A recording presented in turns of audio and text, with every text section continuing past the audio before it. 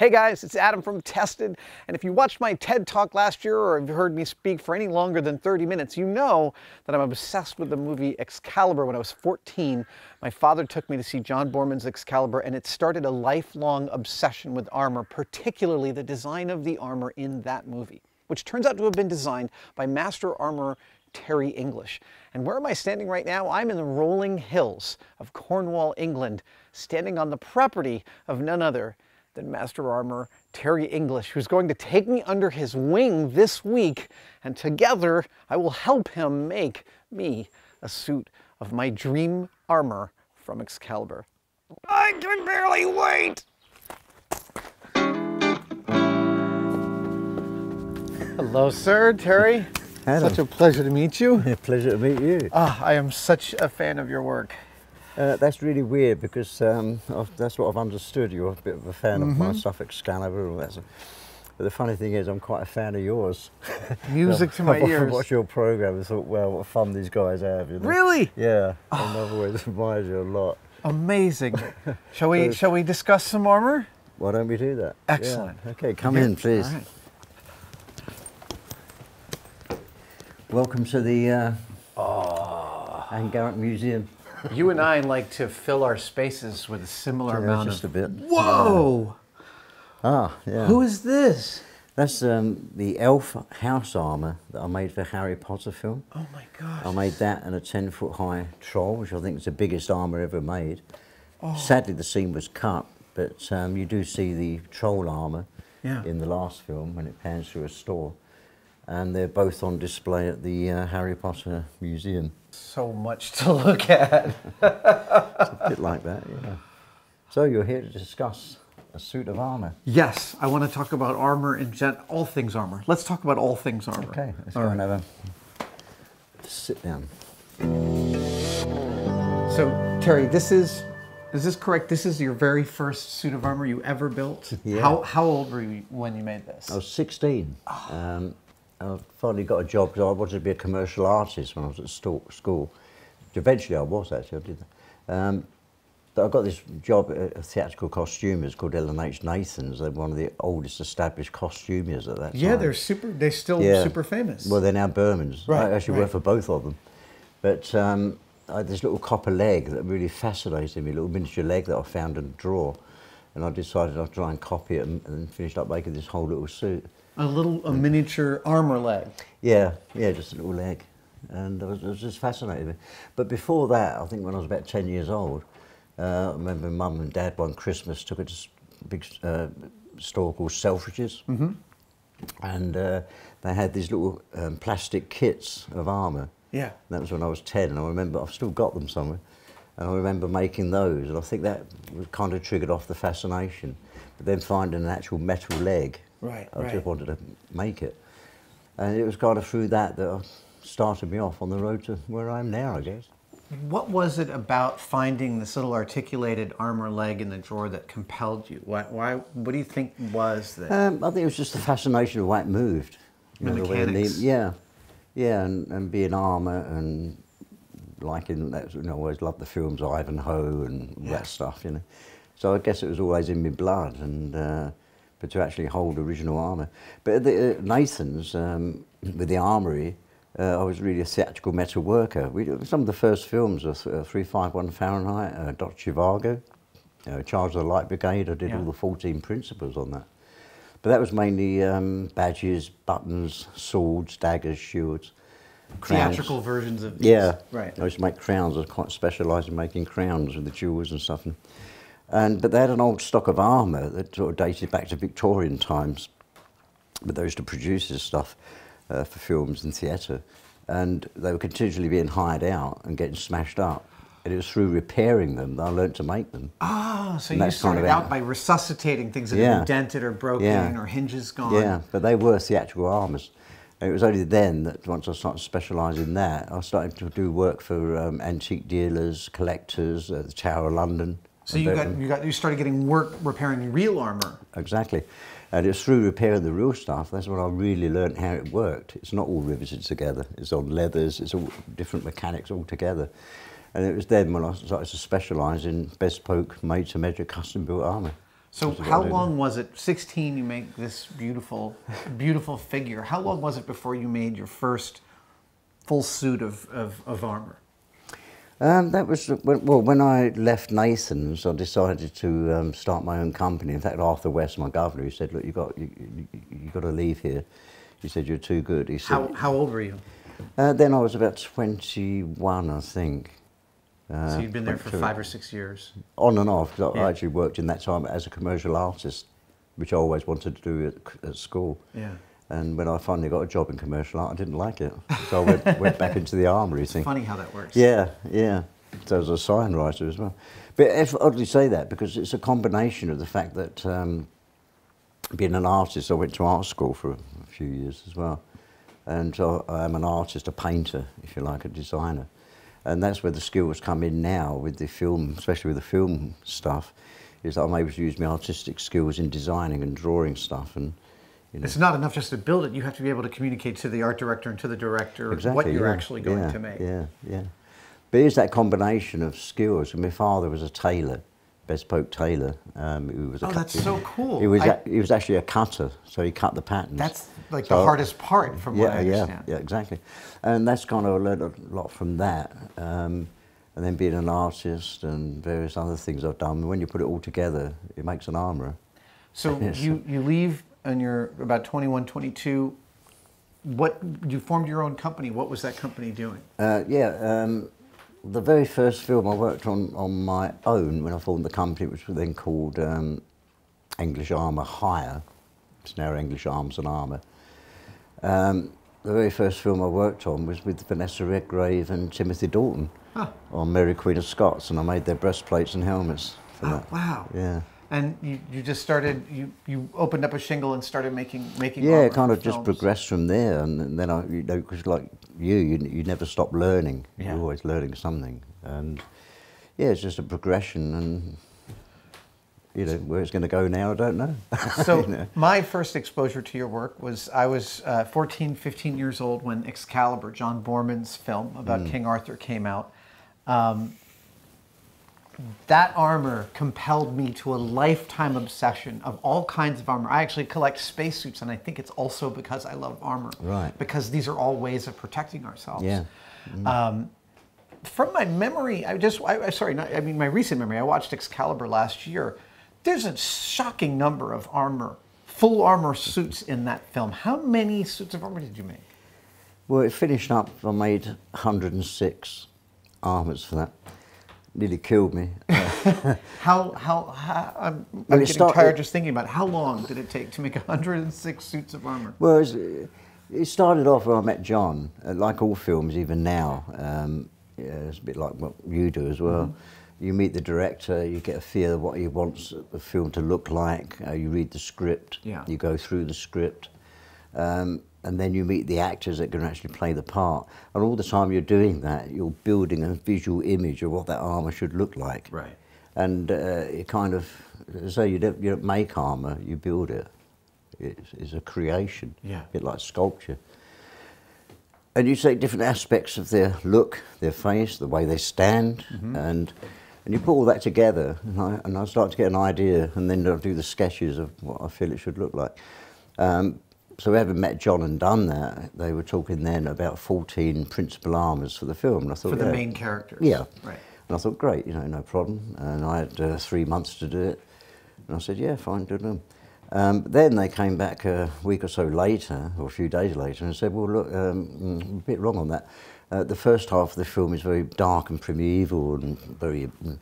I went, oh, wow, really? Yeah. Yeah, so we need another 14 suits for that. I went, okay, fine. And those are, I mean, just the difference between those is really marked, because the principal characters, their armor is very symmetrical and beautiful, but the darker stuff is asymmetrical, and there's bigger shoulders, it's the pig face. Well, John said to me, kind of sparked it off visually, because I said it's all a building thing, and he said, I want them to look like American footballers, with these big shoulders and stuff. And how accurate do you look to? I mean, because King Arthur is supposedly from the 6th century, right? But I mean, clearly, Boorman and you were taking from all sorts of different periods. What was your jumping off point?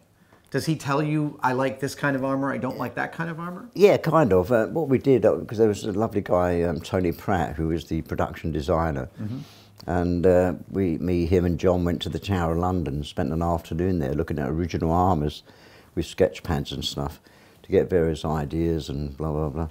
And it kind of all just progressed from there. You know, me and Tony got together and we did sketches, which I've got a bundle of them here, the original ones. And it just kind of happened from that. But the first half of the film was to be very menacing, powerful. Yeah. I looked at things like stag beetles. I still do. I look at nature. Right. I could look at a twig and see a shape, and that would be a horn. Yeah. I think many artists do things like that. Salvador Dali was a prime example. And often when I've done a design and it's all agreed, and once I start making it, I'll look at it and I'll change it.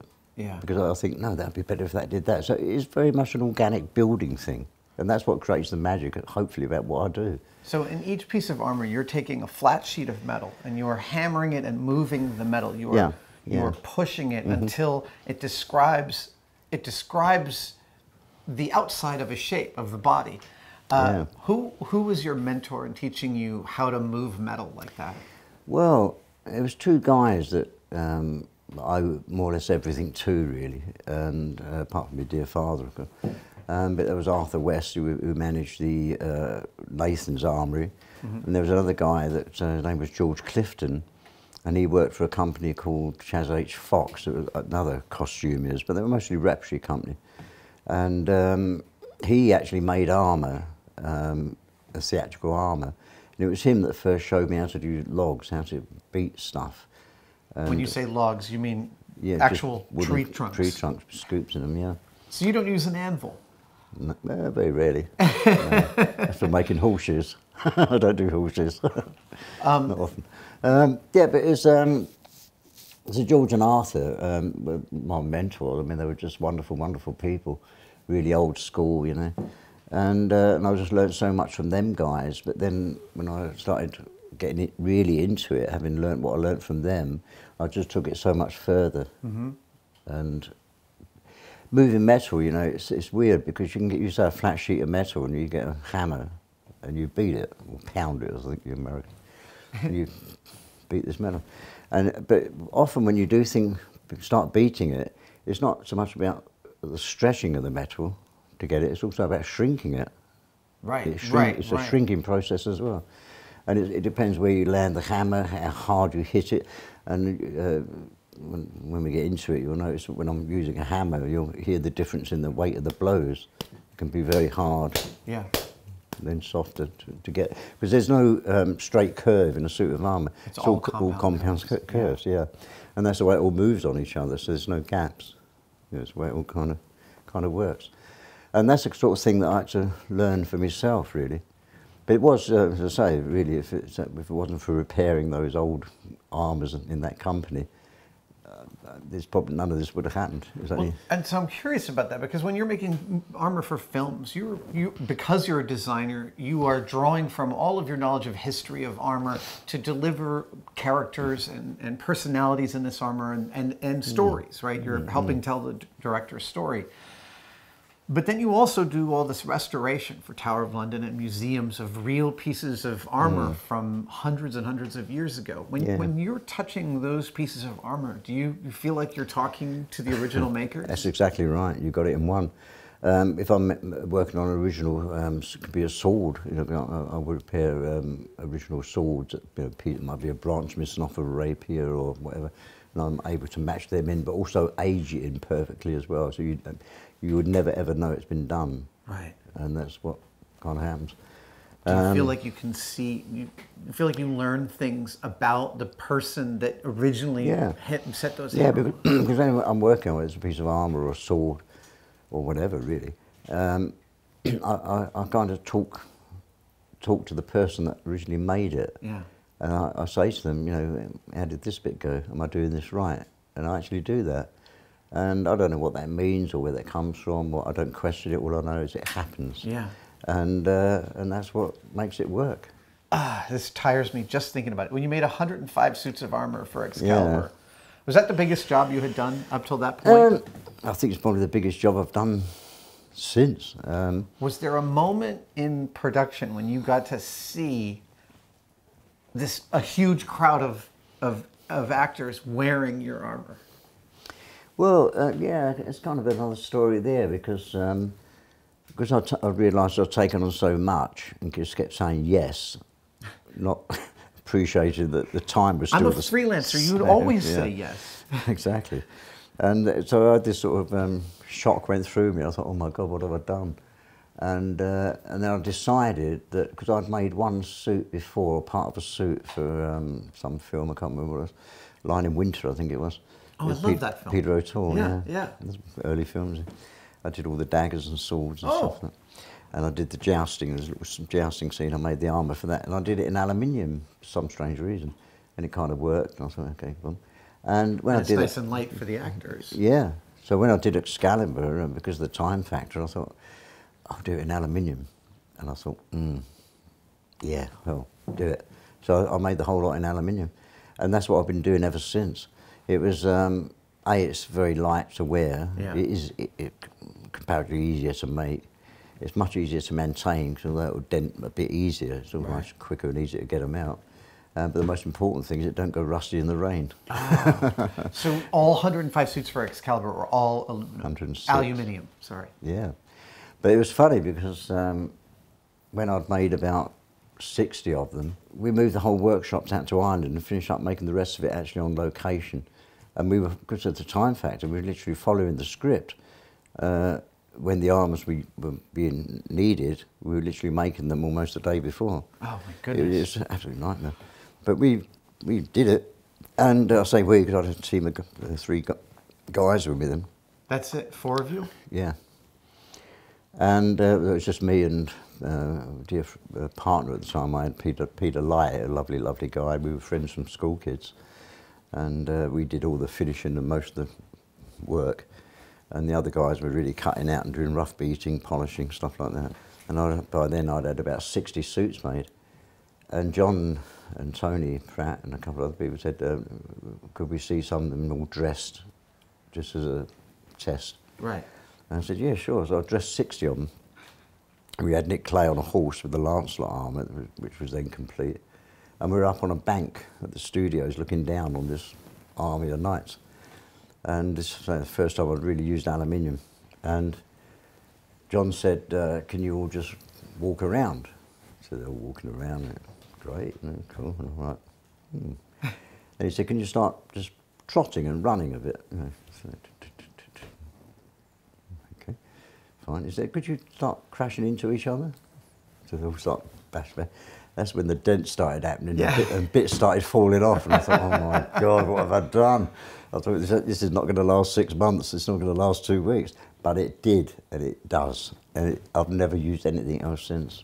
When you were working on Excalibur originally, were you here in Cornwall? No, I was in London then, or just outside London, Essex. Actually, my first workshop was the original stable for Pergo Palace, which was the Queen Elizabeth I's hunting lodge. Oh. It dated back to 1540, I think. Something like that. That was your shop? That was my first That's a lovely bit of lineage to be making ancient armour. Yeah, and sometimes things just meant to be, I don't know. Things come to me, it's weird, you know. It just, good things come. It's great, things that are meant to be. Are you still learning about how to make armour? You've been doing it for 50 years. Well, do you feel like there's still challenges and still complications that... Not really. Yeah. I think I've more or less covered it, pretty much everything. I mean, I know how to move metal. Well, I was saying about, you know, from a flat sheet, you make a shape, and I said it's much about shrinking as it is stretching the metal. But also, you often find when you're making, especially visors and like Excalibur with the big brows and the horns and the teeth and stuff, when you're making stuff like that, a lot of the time the metal actually does it for you. So although you can whack a big dent in it, making armour is really, people say, oh, how do you make armour? I say, well, it's just a load of dents. And that's where you just put a load of dents in. It's where you put the dent. That's funny. Jamie Heineman used to say that we, as model makers, we take large things and make them smaller in precise ways. Yeah. It's similar. The other thing I was going to get to Well, it's 'cause we talk about medieval armour, but Yeah. I also get a great thrill out of doing stuff which is really futuristic. I recognize sci-fi. this. This is from That's Alien 3. Alien 3, that's right. Yeah. Oh, I have pictures of this in my Alien reference folder. Yeah, it's getting a bit damaged now, but stuff like that, you know. I did all the alien arms for the Colonial Marines for Aliens. Yeah. Bill Paxton, God bless him. And so I really enjoy doing this stuff because, again, allows me to use my artistic designing skills. And so you're doing all these designs and Yeah. sketches to Yeah, show exactly. show the art director, the production designer, the director. It was like Mr. Freeze, you know. I had the pleasure of working with Arnie. He insisted I called him Arnie, Mr. Schwarzenegger. If you see this, good on you, mate. Yeah, we became quite good buddies, and I made the complete freeze for him, and I was out in Hollywood for 6 months on that. It was a nightmare because I made 4 of them. Wow. For the stuntmen. And right, so when you're making armor like that for Mr. Freeze, you're not just making a suit for Arnold, you have to make it for a stuntman, for stand-ins and backups, right? Yeah. That's a lot of work. And so seeing it on film, it's not just about sketching it, it's not just about making it. It doesn't come into its own for you until it's been used for its purpose. Is that what you're saying? Yeah, you don't really see it. As I say, you're so busy making it, and you're seeing bits as you make it. But it's not when you actually see it on the actor or artist for real, and you see it moving. And of course, the glory is when you see the film, when you actually see the finished result. And then again, it takes me probably 3, 4 times watching a film before I can appreciate it as a film. Right, because Like you just keep Excalibur. seeing your work. Yeah, I'm looking and thinking, I could have done that better, or that could have been, or I'm hiding behind that rock when that shot was taken. So you never really relax enough to see the film for what it is until about 4 or 5 times, and then you can look at it and think, yeah, it ain't bad, you know, hopefully. Totally makes sense. I am, and I see you've got the action figure. Yeah, I got that the other day in London. It looks like they did a pretty good job. Not bad, yeah, pretty good. Now I am hoping. That was, go ahead. Again, that came about with was it David Fincher, wasn't it?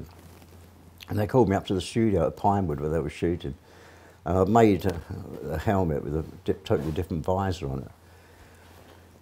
And he didn't like it, and I didn't either. But so I had a discussion with him. I said, "Well, give me a clue. What do you want?" And he said, "I'm kind of looking at almost Gladiator." As soon as he said that, I got my sketch pad out and I just drew it in front of him. Right. So it was like at half, sort of Gladiator type look. They're all armoured, heavy on one side, but not on the other, same as Excalibur. Yeah. And I actually drew it in front of him and he said, "That's it, I want it." And then I went away and made them. But I think I did 8 of those. I think you see 3 in the film. If you blink, you miss them, don't you? Now I've come here hoping that you would bestow upon me some of your incredible knowledge in the making of armor. When I was 14, I went and saw Excalibur with my dad. When I was 15, we made a suit of armor for me together out of roofing aluminum, which is like 0.2 or 0.10, really thin stuff, pop riveted together. And I mean, it was fully articulated, a full harness, with buckles that I'd salvaged off of luggage. I hope you got photos after them. And not a single photo exists. I wore it to class. I wore it to school on Halloween, and passed out of heat exhaustion in math class.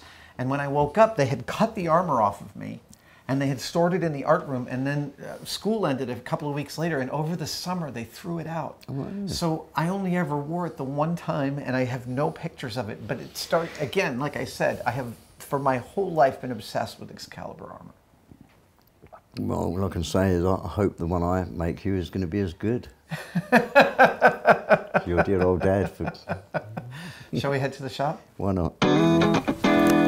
Well, this is where it kind of all happens. Oh my God. Yeah, a bit of a junk room. But no, are you kidding? There's armor in every corner. I'm in heaven. Holy cow. Yeah, we've got Patrick Stewart looking at you there. Oh yeah. Wow. Lifetime. Yeah. I'm overwhelmed. But you know, one of the things we spoke about was the armour and different stuff and aspects. But it's also more important for me is making armour to measure. Okay. When I deal with animals and I make horse armour. Really? More important then, because horses can't talk to you. Right, So you have to really they have to be very comfortable. Yeah, and that's I think that was made for Harry Potter. Oh, And that's the chanfron that goes over the horse's head. wow. Yeah. It's so lovely. Oh, and padding to protect the horse. Yeah. Can you, I mean, obviously, you know, a horse is going to have armor on his head and on his back, but a human, there are some main components that make up all armor. Can we do a anatomy 101 of a suit of armor? Yeah, basically it is what it is. It's really a metal suit that fits you as obviously as comfortable as possible. Right. And unrestricted movement. So basically when you make an armor, you have the breast and back plate, which is made to obviously fit, so it don't dig in your neck, you don't do that. And the arms are much about the same. They just work on leather, so you can just literally move unrestricted. Now I did some studying. This is the pauldron. Yep. The elbow cop. You got it. The greave. No. Oh, is that part of the gauntlet? No, that's called the vambrace. Oh, vambrace, right. And that one's called the rear brace. Okay, then you've got a gauntlet. And these are the greaves. They're the greaves, yeah. Got it, okay. Yeah. Queeved, tasset. Tasset. He doesn't have a placard on this one? On that one, no. Okay. It's mostly earlier armours, the more 14th and 15th century armours had placate, like the Gothic arms. The later ones with one piece. And you've got some chainmail inside here. Yeah. And this beautiful helmet. And this is all aluminum. Yeah, yeah. We do exactly the same thing in steel. And I've made them in steel, brass, copper. I can do it in anything. It's just, yeah. And almost all types of armor are going to have roughly the same components putting it together, or in different combinations. Yeah. Just a kind of just leeway, depending on design aspect more than anything. But the actual plates are what they are, you know, just to cover the body, a metal suit, basically. And it depends what shapes you put into those pieces. And this was for Harry Potter as well? The breast and back plate, yeah, that suit was the Headless Knight. Again, like filming, they spent so much money on this, and I did so much time putting all this work into it. But on the actual film, you see him gallop out of a painting, it's like, you think you miss it, you know, it's like. Is there a part of a suit that is the most difficult part to make work right? Apart from the helmet, which is pretty... The helmet? Pretty ongoing. Yeah. You have to get that dead right. But the most difficult part is the greave.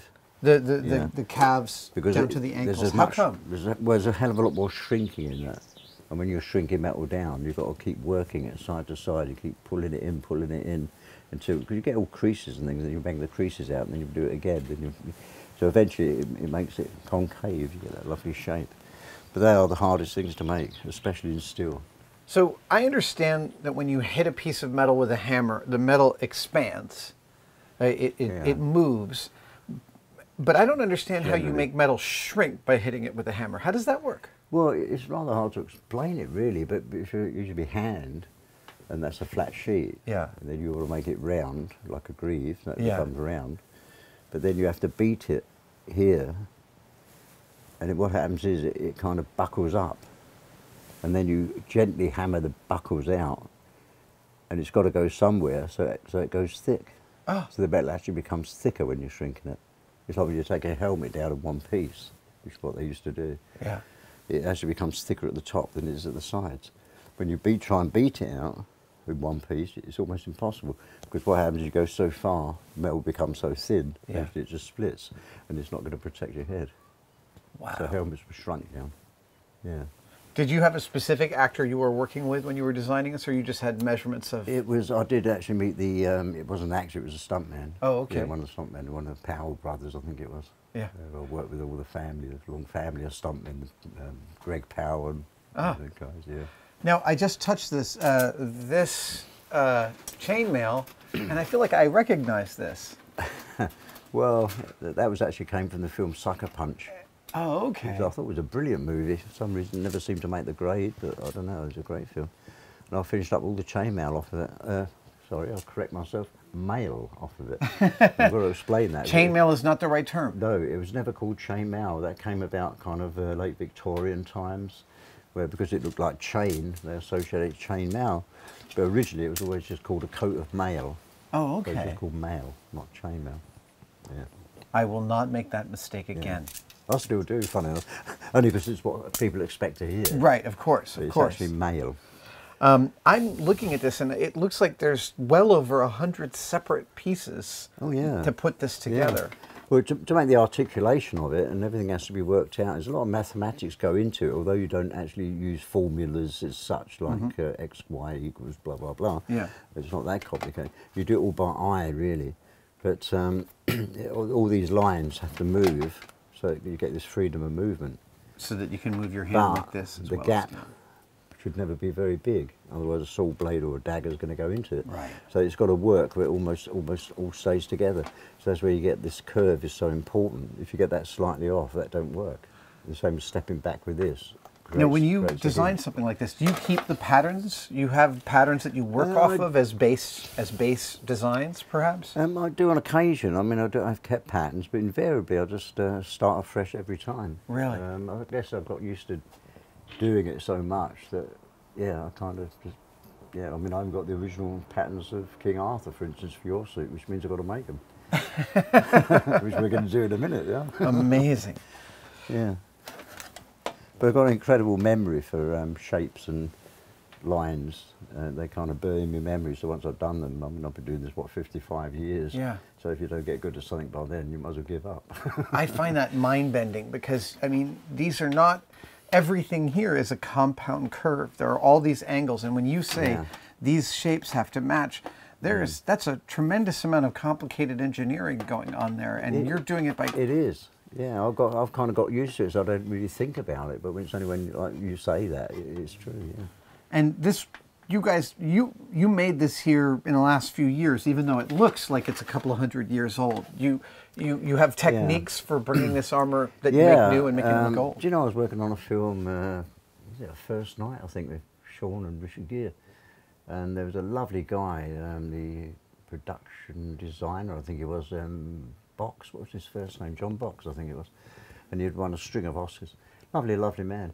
But we had this production meeting, and I was explaining the armour and this and stuff, and I said, well, it's going to be made in aluminium. And straight away John said, oh, aluminium, said, a load of rubbish. He said, don't photograph well, it always look rubbish, you know. I said, hang on, mate. I said, you haven't seen my stuff, have you? So he went, well, it's aluminium. I said, okay. So I went away, I went to the next meeting, I had an original iron rusty breastplate with all the rust marks and pit marks in it. And I copied it exactly in aluminium. So I have a technique for doing that, and aged it all up, and I had the two of them identical. And I went in and said, oh, John, by the way, I said, which one's steel and which one's aluminium? He went, I said, well, sure, that one. He couldn't believe it, he said, I'll take all my words back. So I could actually make aluminium look 500 years old. Terry, I really appreciate you letting me come into your shop and apprentice with you this week. You mentioned that you had the designs for King Arthur's armor from Excalibur in your head, and that's awesome because I have always wanted a suit of King Arthur's armor. Will you help me achieve this desire? I certainly will, and I'll also do it in memory of Nigel Terry. Excellent. Thank you. Awesome. Shall we begin?